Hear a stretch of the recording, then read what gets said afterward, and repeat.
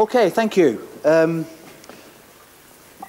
a lot happening, a great deal happening on landscape scale conservation in the UK at the moment, and I want to just explore some of the ramifications of that. Now, quite a lot of what I'm going to say, which is much more general than some of the wonderful specific examples we've heard, have been touched on already, and I'll try as I go through to refer back to some of the splendid contributions that we've had. But first of all, I'm going to present a simple theoretical framework for what we're actually doing when we think about various kinds of nature conservation through to extreme rewilding. I'm going to give a summary of some of the examples of this really huge amount of activity that's now going on. I want to touch briefly on the discussion between land sharing and complete rewilding. And then I want to look at natural flood management as an example of win-win-win-win, where a lot of what's being done has actually nothing to do with nature conservation, but delivers huge amounts of interesting nature conservation. And I want to finish off by thinking about some of the headwinds, because I want you all to leave thinking, wow, yeah, this is great, but I want you not to leave in a naive kind of way, thinking this is going to be dead simple, because it isn't, and it's complicated, and there will be and are headwinds. So some of you have seen this before, I make no apology for that.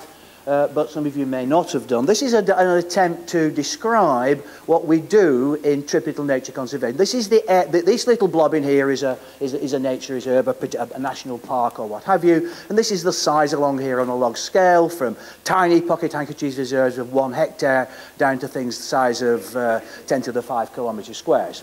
So this is area along here. And this is a qualitative scale about the management intensity of those sites. There's enough evidence now to show, I think Bill referred to it, when you've got a small nature reserve at this end, and Franz has also referred to it, little sites need a lot of very intense management per unit area. And we know that because the cost of managing small reserves per unit area is much bigger than the cost of managing big reserves per unit area. So the relationship's got to be something like that. It's sort of sausage-shaped. And at this end, the top end here, we've got traditional nature reserves, UK reserve sites of special scientific interest, wildlife trust reserves, RHPB and so on, some of which are tiny, some of which get bigger. And then as you get towards the middle, you've got things like the Knepp Estate and Wild Ennerdale, which has barely been mentioned during the course, but the rewilding that's going on in Ennerdale. And then down at this bottom end, we've got a set of miscellaneous, really big sites that I happen to be personally familiar with, but you can fill in your own. But this is the Palesi Reserve in the area around the Chernobyl reactor in Belarus. When the Chernobyl reactor went bang, there's now a massive, the biggest rewilding project in Europe. It just happens to be accidental. And when I went to talk to the Wild Ennerdale people a couple of years ago with George Monbiot and one or two other people, I suggested the best thing that could happen for the Lake District would be for Sellafield to go bang. Because actually, Palesi turns out to be exactly the same size as the Lake District. My comments did not go down well. And then at this end, you've got things like Yellowstone, Okavango, and Oostvaardersplassen, which has been mentioned several times. Now, that's just sort of hold that in your head, because what we're doing, and what we're trying to do in nature conservation, is move nature conservation in this direction. We've been talking about the processes of moving conservation from the top left in this diagram towards the bottom right. That's all we've been talking about. It's as simple as that. Now, and we tend to use rewilding in two really rather different ways. Let's call it George Monbiot rewilding, because George is a real visionary. And you could take an area the size of Wales, you get rid of all the people, you put bears and wolves back in, and you let it rip. That scares the hell out of politicians. It really, really bothers politicians for all kinds of perfectly reasonable reasons. Nothing wrong with that vision, and we may be able to do it not necessarily at the scale of Wales, but certainly on big scales in this country. I prefer to think of rewilding as a process. Rewilding is a process in which we move as far as possible from here down to here in the direction of magnitude as far as we can, given the circumstances. As we do that, we should reduce the amount of management we need to do per unit area as we restore more and more natural processes, so we don't need to cut the grass with nail scissors and so on, grazing animals take over, etc., etc. So pure rewilding sits down somewhere down in the bottom right-hand part of this diagram. That's what we've been talking about, and that's what I want you to have in your heads. Now, what's actually happening in the UK and in Europe right now is actually very exciting. Going roughly from small initiatives to really big initiatives. The things in pink on here, by the way, are things I'm actually going to talk about. The things in green are so familiar to you all, I don't really need to touch on them. I want to just briefly touch on the Game and Wildlife and Conservation Trust Natural England Farmer Cluster Initiative. I want to talk about nature improvement areas briefly, because I would, wouldn't I? I won't talk about Wildlife Trust Living Landscapes or RSPB Futurescapes. I want to talk about the National Trust Priority Habitats Initiative, the Heritage Lottery Fund's landscape partnerships, Rewilding Britain, we've touched on, and then I want to talk about the new Cambridge Conservation Institute's Endangered Landscapes programme that they're administering. Bill mentioned a very new, big, exciting programme. So that's a lot of activity, and it isn't the only thing that's going on by any stretch of the imagination. You've got things like the Great Fen Project, the Knepp Estate, Wild Ennerdale, etc., etc., etc. There's an awful lot of habitat restoration and recreation, moving nature conservation from the top left of my diagram towards the bottom right as much as possible wherever we can do it. The really interesting question, and I was going to try and do it for this talk and then I gave up because I realised it was a much bigger issue, is given all that activity, have we reached a tipping point at which, as a nation, either in England or in Scotland or in the UK or wherever, as a nation, have we reached a point when the rate at which we're restoring nature is bigger than the rate at which we're destroying it? Because, that's a lot of activity, but if we're still losing the war, it isn't going to be enough. I'd love somebody to do that calculation. You're probably going to have to do it by random 10-kilometre squares or what have you. Look at what's happening at that kind of scale. But it ought also to be possible to assemble sufficient evidence about the scale and size of some of these things to see whether actually we're getting to the point, we're getting to a tipping point. We're beginning to win the war in terms of the balance of habitat destruction versus habitat recreation. But I don't know the answer to that. Anyway, let's start with nature improvement areas just very quickly, because there's some valuable things to learn.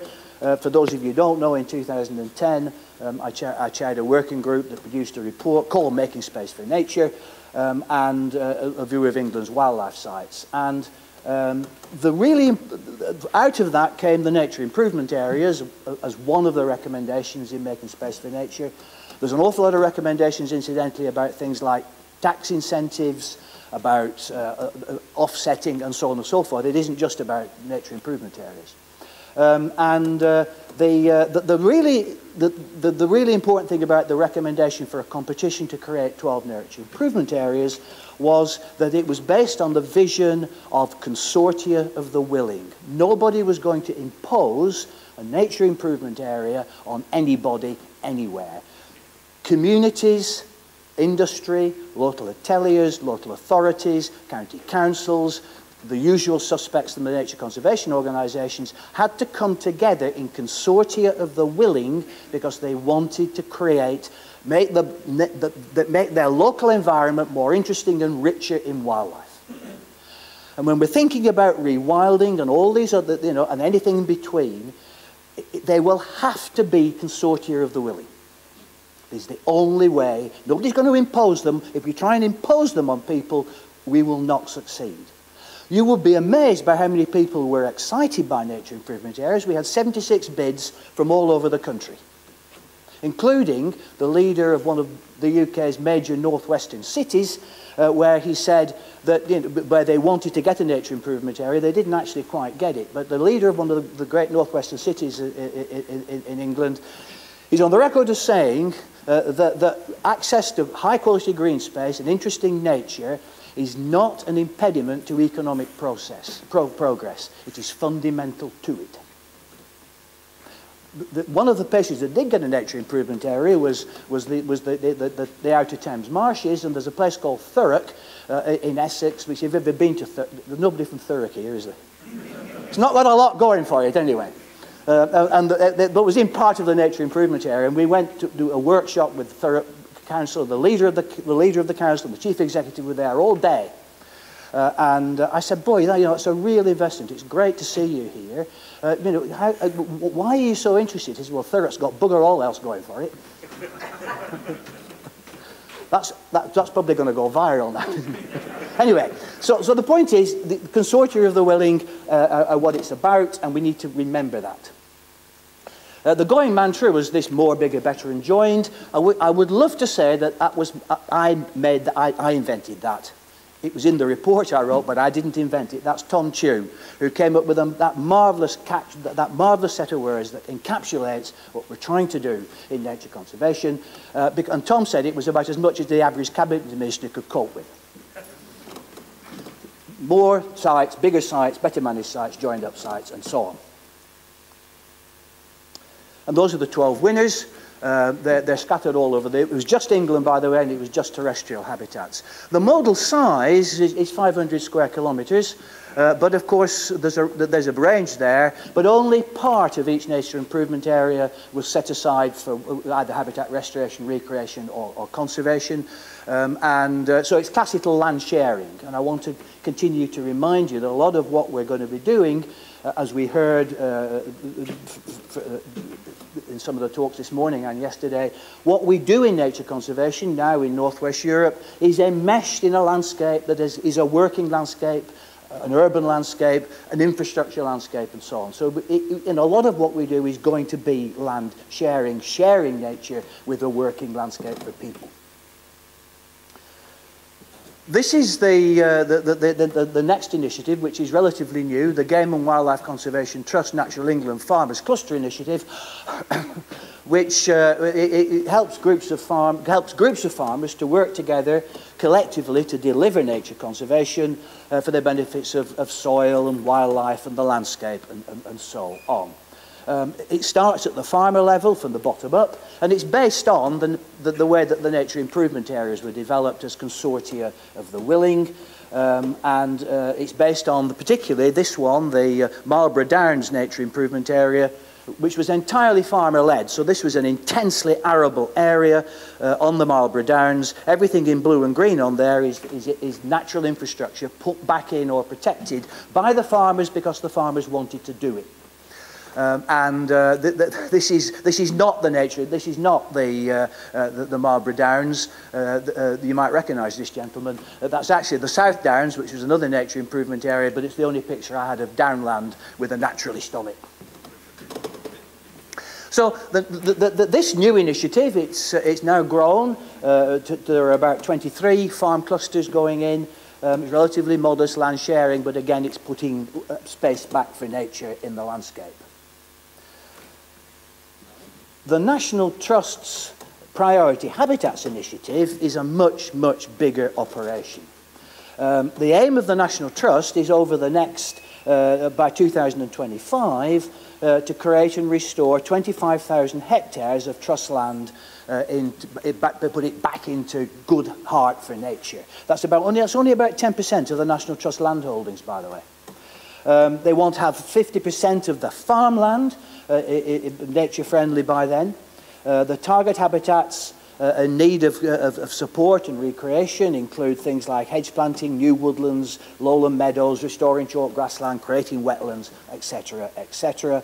And the really important thing again is it's partnerships with the tenant farmers on National Trust land. So it's classical land sharing again, and it's very mild rewilding, but it's setting quite an ambitious target for the amount of land put back into nature conservation. And then you've got the Heritage Lottery Fund's Landscape Partnership Scheme. The Heritage Lottery Fund is definition of heritage is widely drawn, and quite rightly so. There was a very interesting debate in the Heritage Lottery Fund about whether wildlife was heritage. And I had to go and give a talk about why wildlife is heritage, and pointed out that things like cuckoos, cuckoos and daffodils are deeply ingrained in the British psyche. I wandered lonely as a cloud and all that stuff. You know, wildlife is part of our heritage very much, and the Heritage Lottery Fund accept that, and they're now interested in doing a lot of work, again, on a big scale, in putting back land for nature conservation. Quite a lot of the grants, it looks like they're spending enormous amounts of money, are not actually going to be spent on wildlife conservation as such, but they're spending significant amounts of money on restoring landscapes. And in October 2000, well, in October 2016, the Heritage Lottery Fund had put £36 million into this project in 13 areas, all the way from Orkney to Cornwall, with covering a total of 3,000 square kilometres. That's big landscape recreation and restoration. And the Heritage Fund website, now if you go on the website, but there's a next round now, they're looking for grants ranging from 100k to 3 million to continue that work. Now that again is big scale habitat restoration and recreation, and very much to be welcomed. And then the final initiative, which Bill mentioned, is this new exciting one, the Cambridge Conservation Initiative on Endangered Landscapes Programme. It's money that the Cambridge Conservation Initiative are administering. It's a major new initiative. It's European-wide, and it aims to support restored landscapes for biodiversity conservation on a large scale. Actually, that's the wrong slide. Ah, that's the one. That one shouldn't have been in. So it's anyway. The beginning was the same, but the end is the end. I got the answers to some of the questions by the time we'd done it. It's based on a marvellous philanthropic gesture from the Arcadia Charitable Trust, which is from Peter Baldwin and Lisbeth Rousing, who've given $30 million to the Cambridge Conservation Initiative to use at a European scale to manage for habitat restoration and recreation. The demonstrate and show that you can indeed restore these endangered landscapes. Quite a lot of it will be, again, land sharing, but some of it will be moving towards really the more extreme end of rewilding.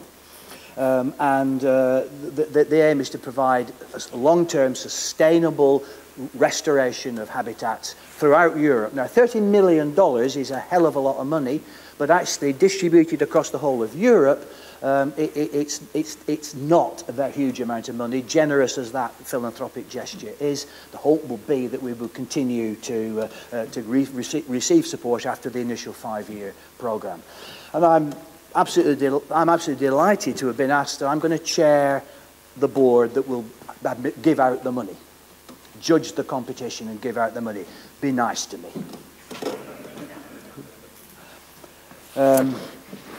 So that's just some of the things going on. And you can't help but, when you look at that scale of activity, you look at some of the private initiatives, you can't help but think, yes, we really are going on a journey. The train is already leaving. There can be an artificial tension between land sharing, and most of what we do in Europe, because of the nature of the landscapes that are already densely occupied by people, is land sharing, versus the desire for pure rewilding. I think to say there's a problem there is pointless and divisive. I don't think there's any point in worrying about it, because there are, as several people have alluded to in this conference, there are no surviving natural, that is unaffected by human activities, habitats in the UK and over large parts of Europe, certainly not in the UK.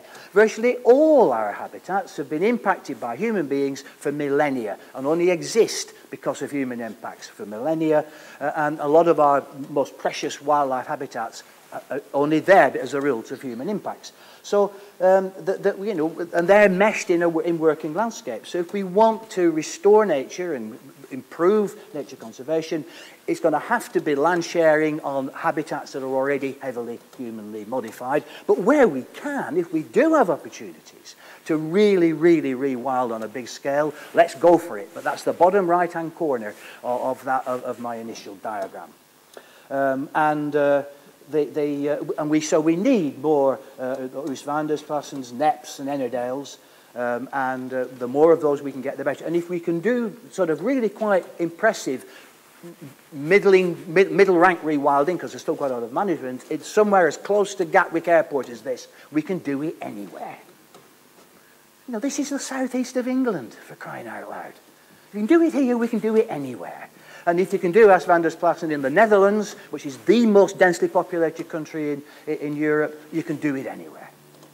So let's not pretend that we can't make space for nature, because we can, and we must. But some of the most exciting things that are happening actually do not have their roots in nature conservation. Bill alluded to water boards and water authorities being interested in producing clean water. That's true in the Coombe grasslands in Devon, in the southwest of England, and up on the Pennines in the Dark Peak. Water companies are actually paying nature conservation organisations to restore habitats. Why? Because it turns out to be about 60 times cheaper to produce clean water if you restore the source of that water, which is the Coombe grassland and the moorland, than it is to build a water treatment works. It's a no-brainer. On the northern Pennines, some of the things that are going on there is a partnership between landowners. We invested about £12 million to date, which is called the Yorkshire Peat Partnership. About £12 million to date, where we're through the Yorkshire Wildlife Trust in partnership with Yorkshire Water, the Environment Agency, Natural England and the Rural Development Fund, restoring upland peat bogs and mires throughout vast areas of the northern Pennines to produce better quality water, for downstream flood control, because once you restore the sponge back on the moorland, the water doesn't run off straight away. It's a massive carbon store, and it's great for wildlife and people. The motivation for this has nothing to do with conservation. It has to do with flood control, landscape, etc., etc. But in addition to that, it's also delivering fantastic nature conservation. So it's a terrific opportunity if we think about these kind of things and work in these kinds of ways. I'm now on the project board for Leeds City Council. Bill mentioned York flooding recently. Well, York floods were minor compared with Leeds and Tadcaster and other major cities in Yorkshire. The last Christmas. When the massive flooding, devastating damage, billions of pounds of damage. We're on the project board with Leeds City Council, where we're taking the River Aire flows through the middle of the Rees, and it was the River Aire that did the damage. And we've persuaded the Yorkshire Wildlife Trust, to persuaded Leeds City Council to go for natural flood management big time, as well as traditional engineering flood management in the city. But the idea of the natural flood management is you take the Aire catchment upstream from the Leeds right the way to Malham Tarn and the moor above, and then you restore the peat bogs, you put in meanders, you plant trees, you create new washlands, etc., etc., etc., all the way down the whole of the Aire catchment.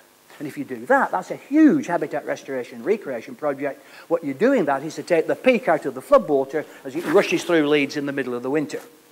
So what you get for the Leeds City is a very cost-effective flood control scheme, we hope, and you get fantastic wildlife habitats upstream of Leeds. If we can do that in Leeds, we can do that for all kinds of places around the UK. It becomes a sort of demonstration project for how you can work with people and wildlife for the benefit of people, for the benefit of wildlife, for the benefit of landscapes. Again, it's win, win, win. I think that's one of the most exciting things I've been involved with. Is a huge, millions and millions of pounds involved, whether it's in the pipeline and the leader of Leeds City Council said they're going to do it, I'll believe it in 5 years' time. But it's exciting. All this, as I say, is exciting, and it really does fire me up.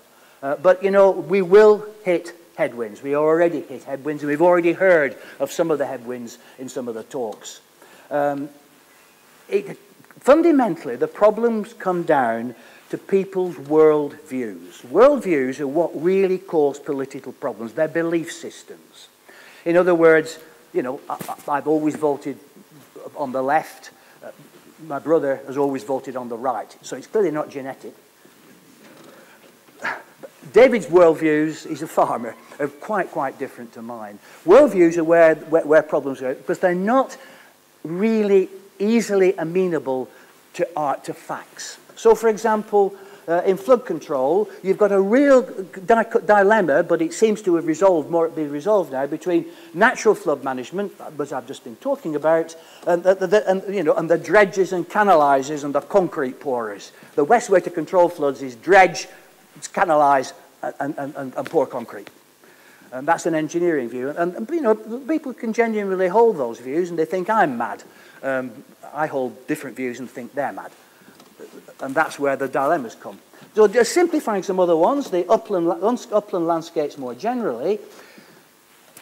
Most of our upland landscapes in Wales, in the Pennines, in huge areas of Scotland, are just biological deserts, largely due to sheep grazing, moorland maggots, as Adam Watson used to call them. And you know, you wouldn't do that given all the problems of flooding, the water running off, the fact that that sheep industry is only viable with massive, and it really is subsidy. It's not paying people to do something that society wants. That worldview, which I think I'd like to see much more intelligent things done with the uplands, flies smack in the face of the people who believe in cultural landscapes. The importance of sheep farming, the importance of the way that we manage our uplands. The whole of the Lake District is one bloody great big sheep farm. And the National Trust got into terrible problems with Melvin Bragg and other people last year when it tried to gently remove sheep farming from Borrowdale because they were accused of almost sacrilege for destroying cultural landscapes and a way of life. There isn't any easy answer to that one, except we keep pegging away and keep putting the arguments and keep thinking about what we do. But actually, without European Union subsidies, sheep farming is probably not viable over most of the uplands. So there may be fantastic opportunities there, but it has profound cultural implications. The politically, there are again fundamental worldviews. The green taxes, the payment for ecosystem services that we talked about briefly this morning, perverse subsidies, and so on. That I think, well, there are things that are the things that we should be paying people for. There's things that society does need. The whole green economics area, and I think we can put a value on wildlife. Versus the blindly, completely different view of something like, let's say, the powerful vested interests of the grouse shooting lobby. I mean, grouse shooters are environmental vandals. Complete environmental vandals. And yet they present themselves as custodians of the countryside. Yeah, don't get me going. And then that really small, another worldview that we're such a small, overcrowded country, we can't make more space for nature. We are a crowded country. We're not quite as crowded as the Netherlands, but we are a crowded country. And we're going to get more crowded. I mean, one of the things that hasn't been mentioned today in the future's thinking, the UK will be more populous than France by 2030 and will be more populous than Germany by 2040, on less than half the land area. So there are real challenges in terms of just people and infrastructure. People have to have homes, we have to have infrastructure and so on. But I don't think that means that we can't make space for nature. Of course we can make space for nature for the benefit of people as well as wildlife. And we just have to keep pegging away at that and let people see that you can make space for nature and it isn't sterilise the land and it isn't an impediment to economic progress. With a bit of intelligence and effort, we can make it work. The other thing we need to bear in mind is that more, bigger, better and joined applied to protected areas on their own will not be enough. It isn't just, as David said this morning, it isn't even often a question of biology or a question of ecology. It's a question of hearts and minds and politics of people. Our ability to bring back the wild is going to be influenced not by just ecological work, which we need, but how tight and permeable the boundaries of the protected areas are, the nature of the landscape outside the protected area, and the attitude of human beings inside and round the protected area. And it's the attitude of the human beings that's really, really important. But, you know, wolves in parts of Europe exist already, even when people are at a density of 3,000 people per square kilometre can coexist with wolves. The white-tailed eagle population, I wish I'd taken that picture, that's not one of mine, that was taken by a friend on Mull last summer. He gave it to me and said, eat your heart out. Most of the white-tailed eagles in Scotland are not in protected areas at all. Some of the nests are protected, but most of them are in working landscapes. Lynx, I think we've already alluded to lynx. I think we could put lynx back big time, but again, there'll be all kinds of, in Kildare, the Lake District, Abernethy, and so on. But there are people strongly opposed to it, and that's a hearts and minds job of persuasion, a worldview, and we'll have to persuade people. It isn't really anything to do with science anymore, it's about hearts and minds and people. So that the future of landscape scale conservation, if we aim to be truly ambitious, doesn't just lie, or even at all, with more, bigger, better, enjoying nature, science, and ecology, and so on. But it's going to involve winning hearts and minds, getting the politics right, to make space for nature in a crowded world, inside and outside strictly protected areas. That is, again, alluded to, reconnecting people with nature. So we've been mainly talking about biology and ecology and science and the management and so on. But some of you have talked about the need to persuade people and win the political arguments. That's what we're going to have to do. It'll be a long, hard slog, and it will need repeating and repeating and repeating. But if we keep pegging away, if we are determined to deliver more space for nature, I think we're right on the edge of something absolutely brilliant, and I think we can do it. Thank you.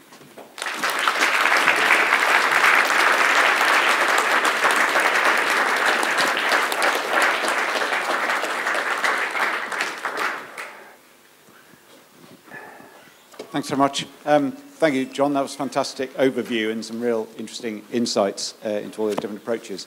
I just want to pick up, not surprisingly, on the National Trust one, because I'm Simon Pryor from the National Trust. Firstly, thanks to you and Tom Chu for the better, bigger, more and joined. We did build our whole strategy around that phrase. And I think it's probably useful just to acknowledge the influence of Knepp and Charlie, because we actually developed many of the key principles of that strategy, sat in this very room and wandering around Knepp, and actually with a backdrop sound of that male wren hammering away on his alarm call the whole way through our discussions. But the thing I wanted to pick up on was the mild, very mild rewilding, I think, mention you made, because we're actually much more enthusiastic about that. We're enthusiastic about mild rewilding, or being more enthusiastic about rewilding and making it not mild. Yeah, well, I think we've been enthusiastic from the beginning with Wickham and Ennerdale, as you say. I was really wanting your help, to be honest, on advice from the audience on how we use that word, because it's fantastically inspirational, and Jonathan and others have talked about the emotional reach it has, the dynamism, the energy. This feels like a fresh new start. But on the other hand, I have other people clamoring my other ear, saying, this is incredibly divisive, it's antagonistic, you're creating a real problem. Is it a word we should drop? Is it a word we should use with caution? Or should we run with it and actually say, look, and bring people with us in terms of saying this is really great? I mean, I don't claim any particular expertise in this, but, you can't... The French have tried it, we've tried it from time to time in Britain with the language police. You try and get people to change the way they use a word, what it means. The languages evolve. Rewilding's in the vocabulary, it's convenient, it's shorthand. I don't think we'll be able to stop people using it. I don't think we should. But I think we should try and explain when we talk, what I do now with people, and I'd say, when I talk about rewilding, I say, this is not, most of the time, this has got nothing to do with bears and wolves and wilderness. It's a process that moves nature conservation from small local reserves to making them more and more and more natural. The rewilding is a process of bringing more bigger, better and joined and creating more habitats. In some places, it will be possible to really, really go the whole hog and do major, massive rewilding. But that won't be the majority of examples in my view. And I just try and explain to people, because I don't think you can put rewilding back in the box. Hello, I'm Christopher Hewitt from Natural England, and I've been very involved with something that as you call them, the farming clusters over the last, let's say last year, and there is a huge appetite amongst farmers, but if not hundreds of farmers, if not thousands of farmers, to actually show what these 30 years of agri-environment and 50 years of SSI protection, because a lot of them are farming SSSIs. But one of the challenges, particularly one group found that was one of the earliest ones, which was not far from Marlborough Downs, but the Martin Downs farming cluster, is to get support on how to monitor at a landscape scale and show the joined up nature of their working together. And that's been their biggest challenge, sort of trying to work out how do we use those mechanisms that are in place. So any suggestions? The whole question of monitoring is actually much more complicated than one might initially think. The scientist in me says, yes, of course, when you do something like this, and indeed funders but also need reassuring that their money has been well spent and it has achieved what you want to achieve. But you can do two things. You can, for some people, monitoring is outputs. So I dug this many ponds, I planted this many miles of hedge, I recreated this many acres of herb-rich grasslands. That actually isn't monitoring. That's an outcome. What you want is the output. What happened? And that's actually much more difficult. The nature improvement area schemes, which are still, there's 12 areas, are still going, they're still being developed. That whole nature improvement program almost founded completely on the fact that DEFRA, because it was public money, or some of it was money, quite rightly wanted the outputs, monitoring.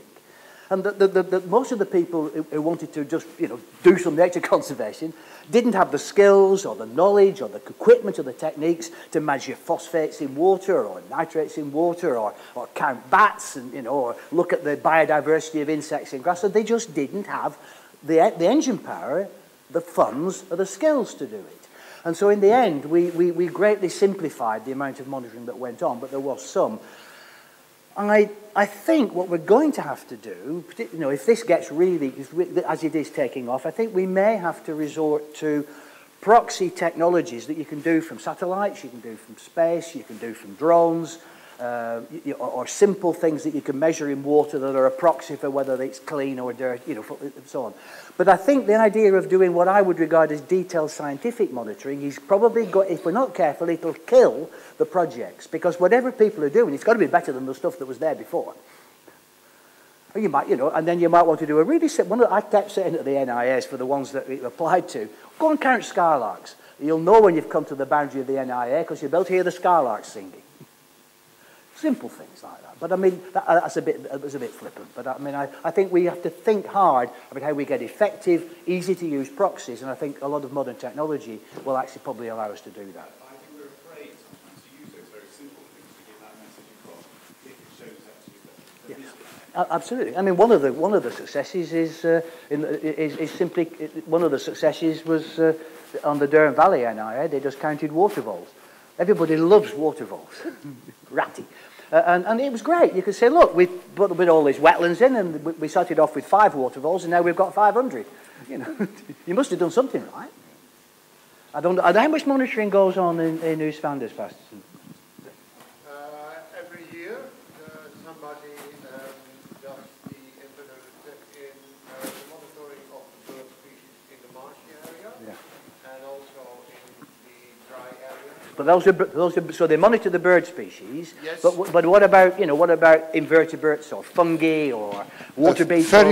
Very few. That has been a complaint, but you could say the Oostvaardersplassen is a bird directive area. So that, but on the other hand, you're right. There's more asking for butterflies, for other things, because sometimes you have also that one species goes down, but then suddenly other species but it is a dilemma, because then it takes a huge amount of effort and time and money and so on. It's a real dilemma. And I think the most important thing is money, because you have to do it by classified people.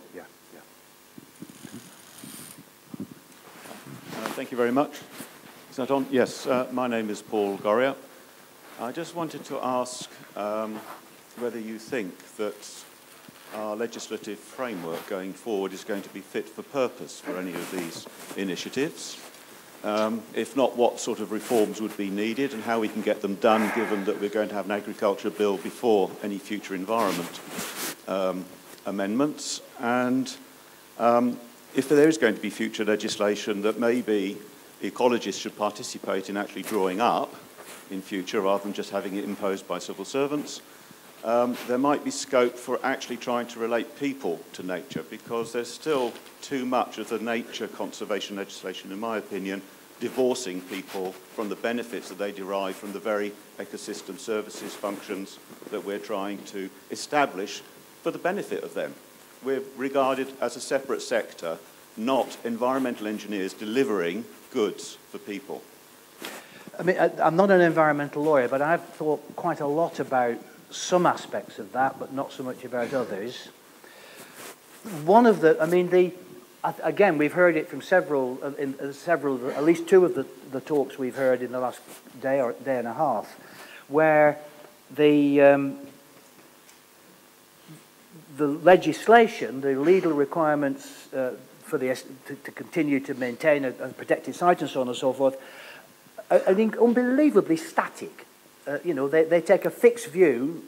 France actually talked about this. You've got to have this many of this and this many of that, and the presence of these species mean that the site is healthy and so on.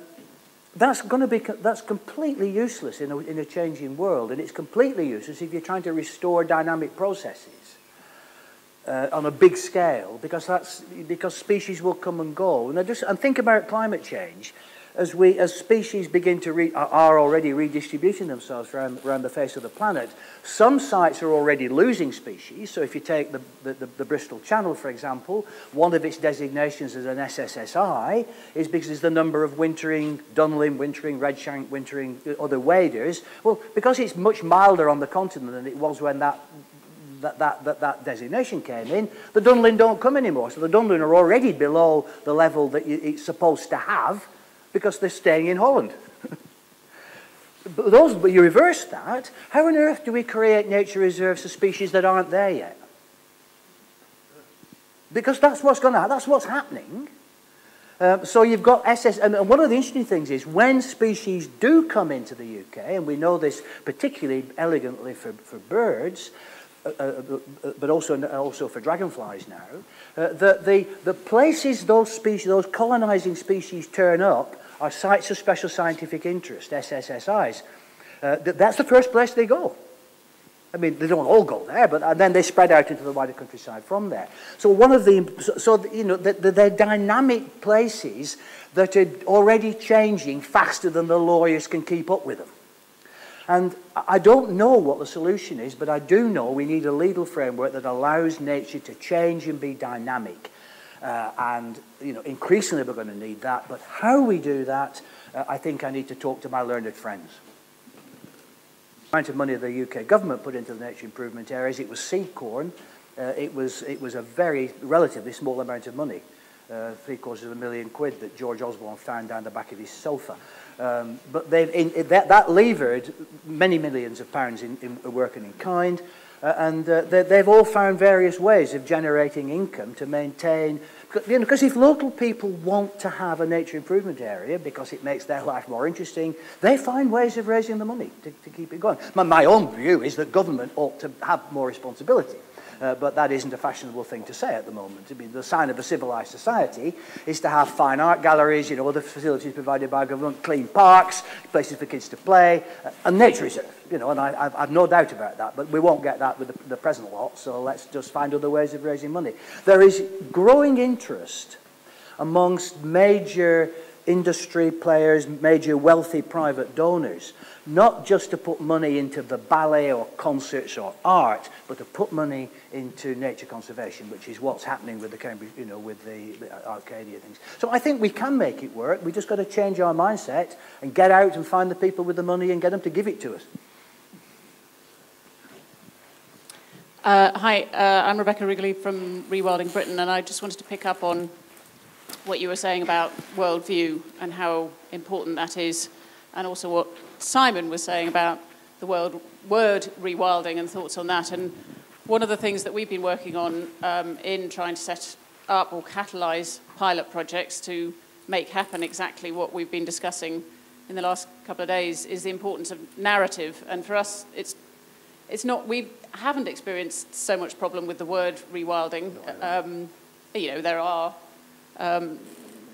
there are issues with it, but it's almost like what comes behind, what's the narrative that we use, and how do we spend time working in the areas where we want to pilot rewilding, understanding what the shared values and shared purpose are between the local people who have knowledge and understanding of the land and its nature, between all the different people that need to come together to make that happen.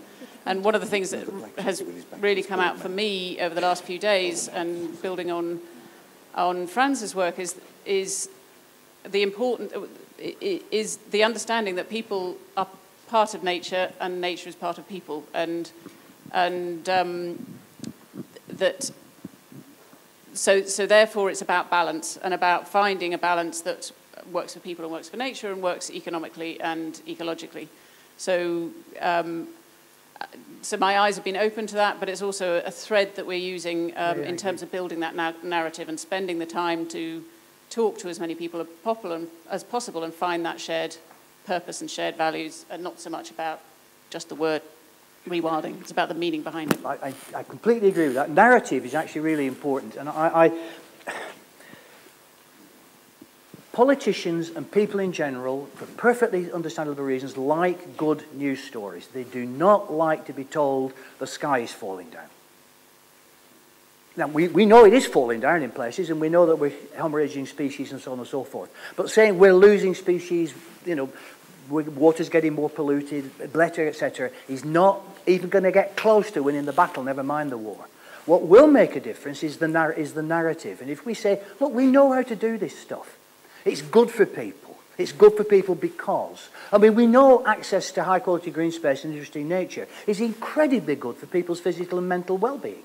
The evidence on that is now overwhelming. So, you know, we can point that out as a perfectly good reason why society should invest in high-quality green space and nature conservation.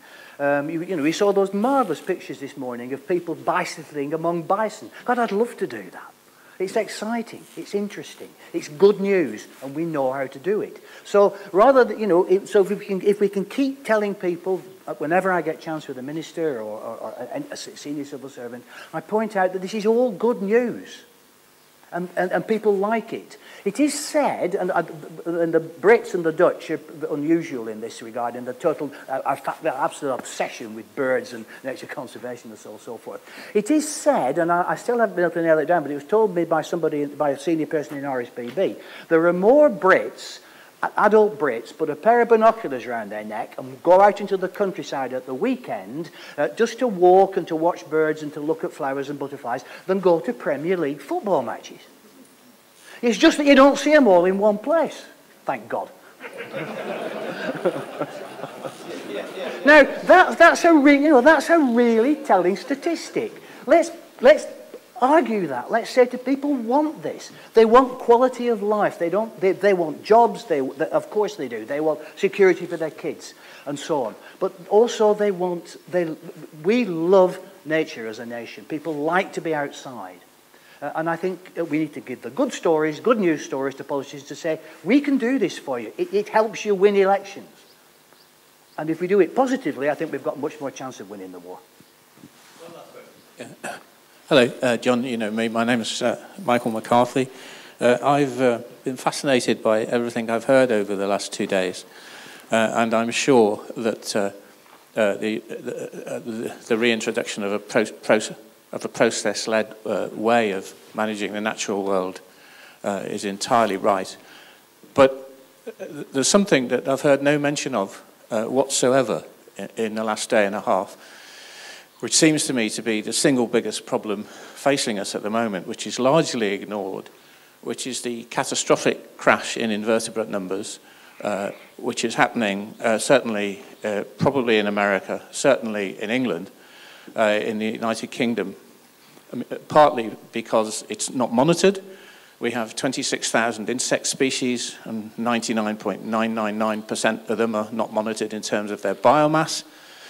But not only is their biomass disappearing, the species diversity is also tumbling. You probably saw 6 weeks ago there was a paper in Science about the 2 nature reserves in Germany where insect numbers, one of the first time this has ever been measured, had collapsed by 80% over 20 years. And if the bottom of the food chain for most animals is being completely wiped out, and we're sort of standing there and not even noticing that it's happening, it seems to me that all the ideas of bringing more wildlife back to the wider countryside, in the end, are going to run into the ground. There's a bit of doom and gloom, and Mike's right. You know, there's been a catastrophic collapse in small invertebrates, insects. But you know, you don't actually, this is anecdotal, but it's also a lot of other people have commented. When I was a child, my father got our first car, and we would drive at night. The windscreen, when we got there, was splattered with moss, with the insects we've killed. It doesn't happen anymore. And butterfly populations are almost in free fall wherever you look. We do know that. Mike, if I had to, I was talking to Ian Newton about this yesterday. I think it was Ian. If I had to put my money, and I would be prepared to put money on what's causing that, I would say it's neonicotinoids, which are just ubiquitous in the environment. They're in the water. I mean, neonicotinoids are really, really stupid things. It's like, you know, would you put pesticides in all your plants so that anything that occurs there, that then get into the pollen, get into the seeds, get into the leaves, and then get into the water. They're water soluble. They get into the soil. It's turned out to be the Centre for Ecology and Hydrology, when they were beginning to research the impact of neonicotinoids on bees, and there are 3 main kinds of neonicotinoids. They're not necessarily all tarred with the same brush, but they found it almost impossible in lowland England to find a control landscape that didn't have neonicotinoids in it. You couldn't find a control site to do the experiment. But just briefly, as a follow-up, it seems to me that this is not, as it were, a tactical problem, it's a strategic problem. A fundamental strategic problem. What is a strategic answer? Well, the evidence is slowly accumulating, in fact, it's fairly rapidly accumulating, that there is a serious problem. The industry, Bayer and others, are now doing exactly what they did with DDT and beginning to fight back and say there's no evidence, blah, blah, blah, blah. And I just think the scientific case has to be plugged really, really hard, because we're in more or less exactly the same trajectory as we were with DDT, Aldrin and Dieldrin, where the industry refused to accept there was a problem, did a lot of dodgy science to make sure nobody stopped them using those dreadful compounds. And they were even worse because they accumulated up food chains. I don't think there's any evidence that neonicotinoids accumulate, but they're certainly water soluble, and they're certainly present in all water courses, and they're pretty well ubiquitous in soil. I think they're horrible news. And you can quote me on that. Well, you will, won't you? Let's thank Bill and John very much.